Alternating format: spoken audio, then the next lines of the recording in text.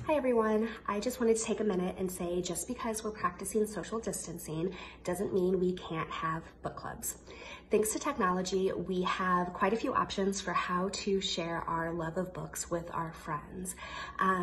St. Louis Public Library has access to ebooks and downloadable audiobooks just by going to slpl.org and searching the online catalog. This is the stack of books that I checked out for myself before we closed, and every single one of these titles is available on either ebook or downloadable audiobook through stlouispubliclibrary.org. Just a side note about downloading e-materials. Certain e-materials do have some restrictions on them, so there is a chance that everybody in your group might not be able to read the same book at the same time. So if you do choose a book that has restrictions on it, be sure to return it whenever you're finished so that way it can cycle through your group faster. But once you have your book and you have your date in mind for when you want to discuss it, you have a couple different options for how to handle your meeting. The first is video, and you can do this through FaceTime. Facebook allows multi-user chats, or there are different apps you can download such as Zoom. Each one has pros and cons. Some have limits on the amount of time you can use it, some have limits on the amount of users, so be sure to really research it and choose what's best for your group before moving forward. If video chat isn't your thing, that's okay. You can also choose an asynchronous option.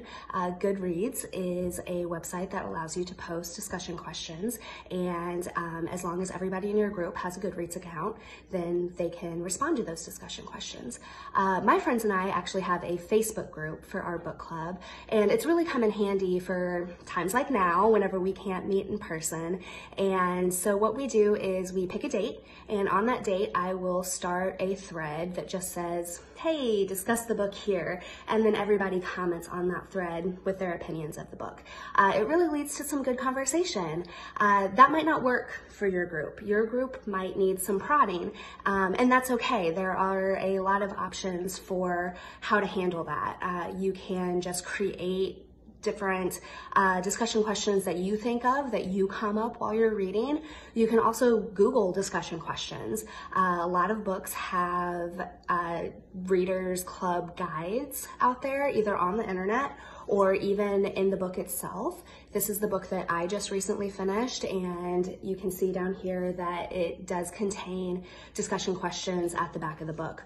If you get the ebook, it's also included. You can also just Google very generic discussion questions. There are some questions that will work for any book you read. Would you be friends with the main character? Why or why not? That's going to apply to almost any book you can read.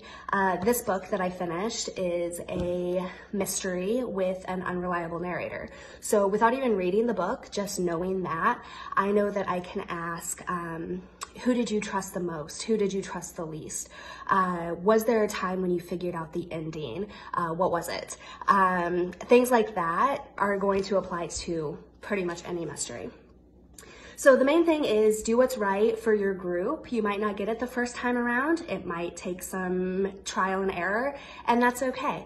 But if you do start a book club online, please let us know how it goes. Tell us what works and what didn't work. And if you have any issues with e-materials, please reach out so we can help you with that. All right, stay healthy everyone, and we hope to see you soon.